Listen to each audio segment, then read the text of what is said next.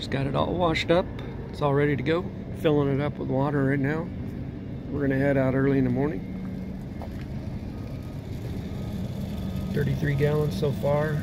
I did a 20 earlier and put some bleach in, so we're at 53 right now. Yeah, got it all nice and clean. Cleaned the roof with a mild Dawn, scrubbed it with a sponge. Washed the sides with the Meguiar's wash and wax. I really like that.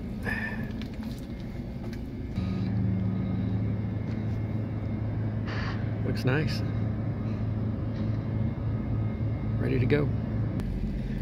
Even though it says drinking water, I still use my filter, and then I use this cheapy water pressure regulator.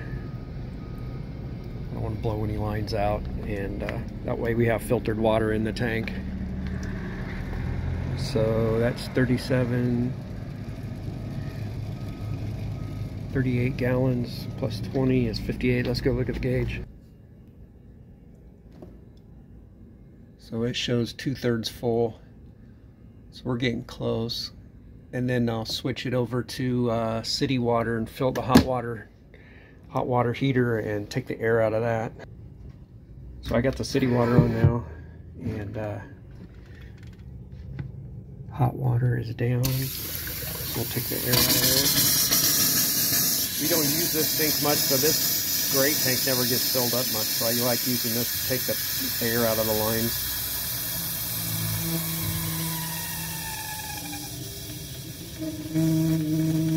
You just have to make sure, because I had it winterized, I didn't put anything in there. I just drained all the water out of everything. I drained the water out of the hot water heater and closed the valves, and then drained all the water out of the rest of the RV. I know we're in Phoenix, but you just never know. We're on the edge of town, so it does sometimes get below freezing, but I don't think it did this year. It looks like we're getting the air out of there. I like to let it run a good while. You don't want any air in there, and turn the hot water heater on.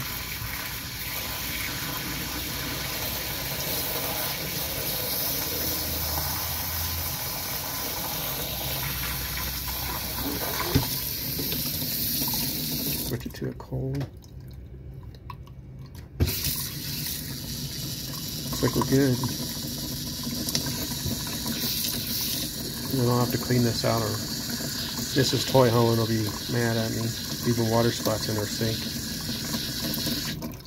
Okay, I think that probably did it. Let's check the bathroom real quick.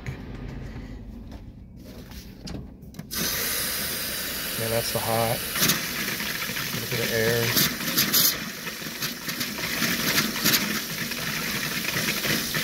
And then I'll prime the water pump before I go here. I think that's good. Okay. We'll switch it back now to tank fill, which is like that. And I didn't turn the water off before I did that. That was a mistake. So you always want to turn your water off before you switch these valves, because there's O-rings in there. Hope I didn't mess that up. There's not a lot of pressure on there since I got the water regulator on there, but still, I always try to do that, and I messed up right there and didn't do it. So we'll finish filling this up, and we'll go from there. I try not to fill this all the way, so there's 50. But actually there was 41, so some of that was the water tank filling up, so I'll probably put about 75 here. We'll see how that is, and then we'll prime up the water pump. So let's check the gauge, and it's showing full for the fresh water tank there, and these are two 50-gallon tanks, so 100 total. I know there's not 100 in there yet, but those gauges are, I'm sure, set for conservative. So we're showing 54, but it's probably about 50 right now. So I got about 70 in there.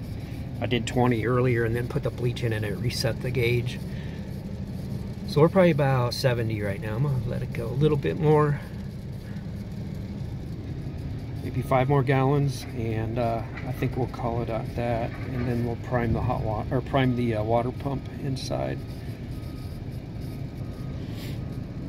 We're only going to go 4 or 5 nights out at Quartzsite, and we can really conserve water. I always take a shower every day, but I take a Navy shower, get wet, soap up, and then rinse off, and that all works really well. But with 100 gallons, and I have never filled this. It's never even come out of the overflow tank, I don't believe, overflow hoses. And I think they are right over there. I think that's one right there. I'm not sure where they are. I think they're back there.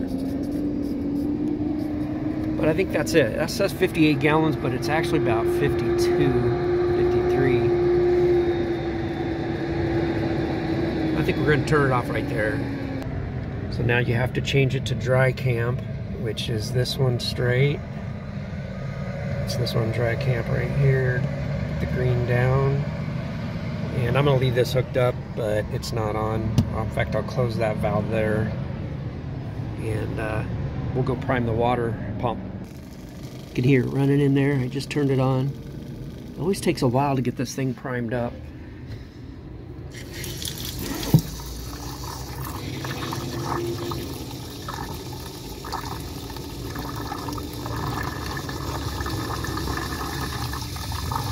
There we go. I think it's going. So at Christmas time, man, it took me a long time to get this thing primed up. So there we go. Yeah, it's primed up already. You can hear it. There, shut off. So looks like we're good. Cold water, hot. And we'll go prime the sink. Just make sure some air's out of the line.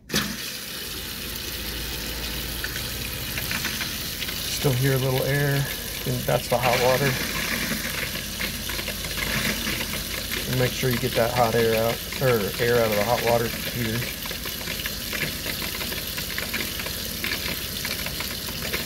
I think we're good. I'll do the shower when we get there. All right, I think that's it. We're ready to roll. Okay, you're my witness. You guys are my witness. I cleaned this sink so there's no water spots. And then we put this in there in case it drips, catches any water. All right, so it's the next day and we're hitching up. And here's a little tip I thought I would share. Keep dust out of your 7-pin wire harness. I put this plastic bag. It's just a freezer storage bag, I think. Then I put 2 twist ties and I tuck it underneath the propane tank under here. Keep as much dirt and dust and water out of there as possible. So that's really helpful. It keeps that looking new, and there's no dust in there. Yeah, so as you can see, it stays pretty clean that way. I've had good luck. I've done that ever since I've had a trailer. It works great.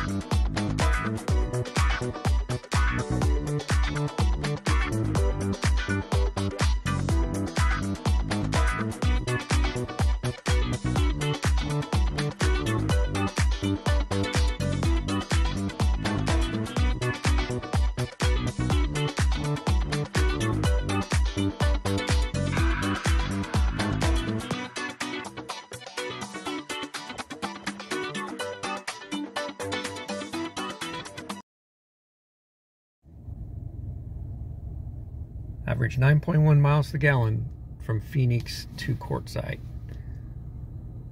374 a gallon for the high octane.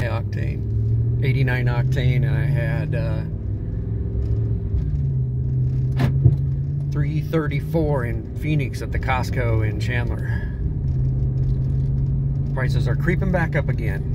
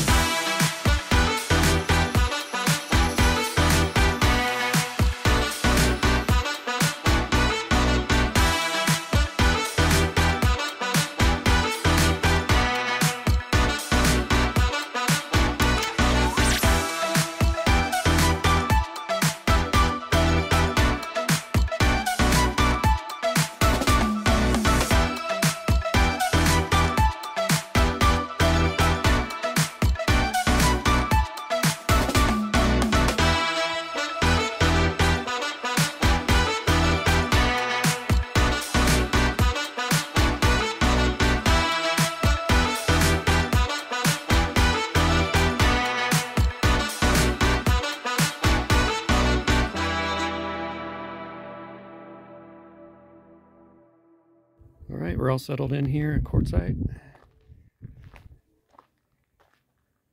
We're on Plumosa Road. Like it over here. Wind's starting to pick up a little bit, so it's real nice out today. I think it's 74 degrees right now. Real nice. Gonna have some pulled pork for dinner. Getting ready to eat. We've got some nice pulled pork here. We're gonna have some cucumbers and some potato chips to go with it. Drinking a Modelo. Got some ranch for the cucumbers there. Perfect night. Morning, everybody. Beautiful morning out here. It's about 7:30. First night. I did run the furnace for a few minutes this morning. It was a little chilly in there just to knock the chill off, but battery held up good. I think we were down to 210 amp hours from 300, so we used about 90 amp hours overnight. Well, from the time we got here, which was I don't know, we got here around noon yesterday, but we didn't do too much, and the solar was cranking out some watts yesterday, so I think it was around 5:30 when the watts started dropping, and then we started using the battery. So we had a nice wood campfire out here last night. I was gonna record it and then I kind of forgot. Listen to some radio. Beautiful. Boy, it's nice out. Take a little walk, a little hike a little later.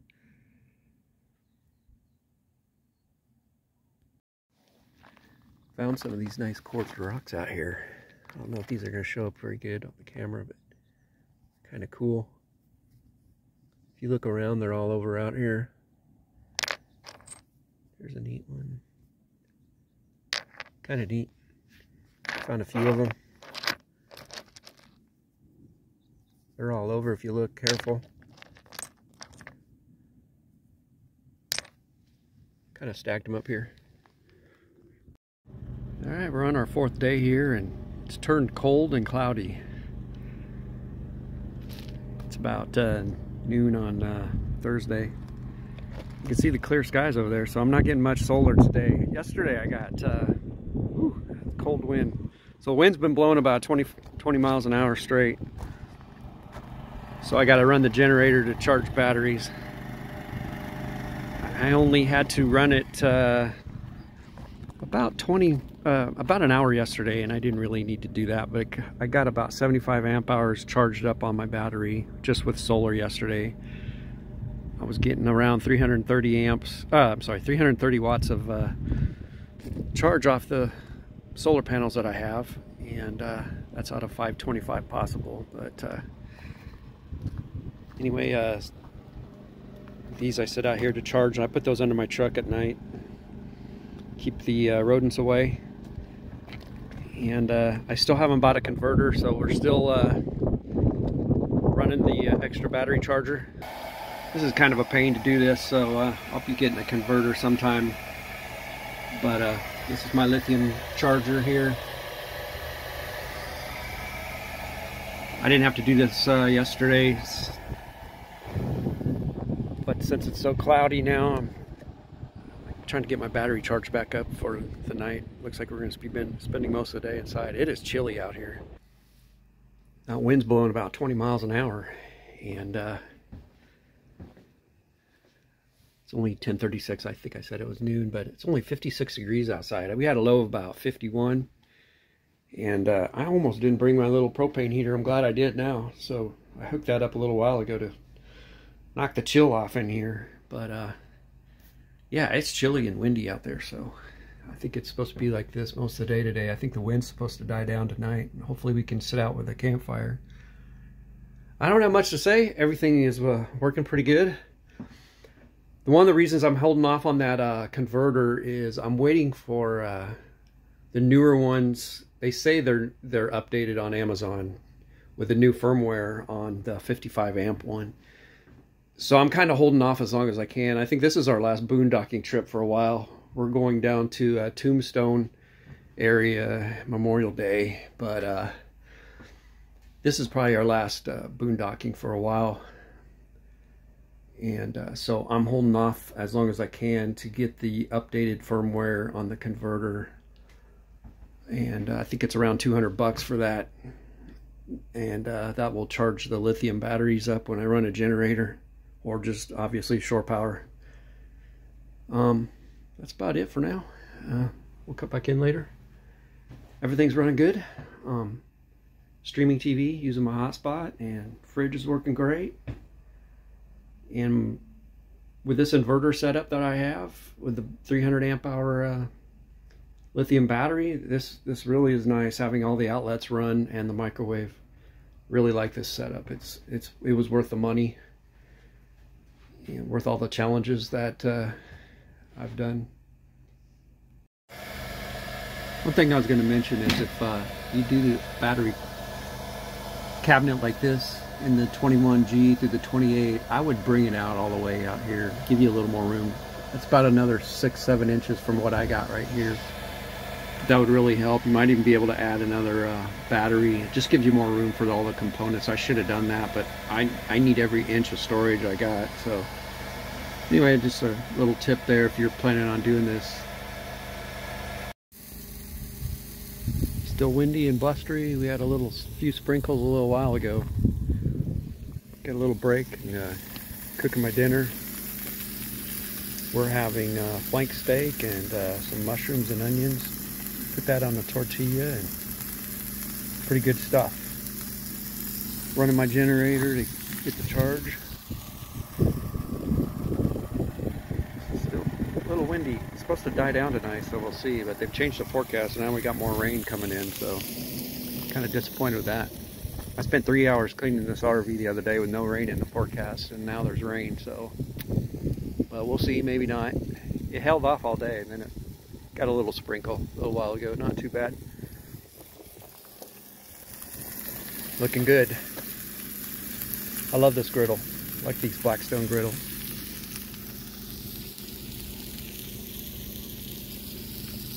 Been a blustery day. Went for a couple walks, and it was a little chilly. The wind was blowing about 20 miles an hour. Man, it was chilly.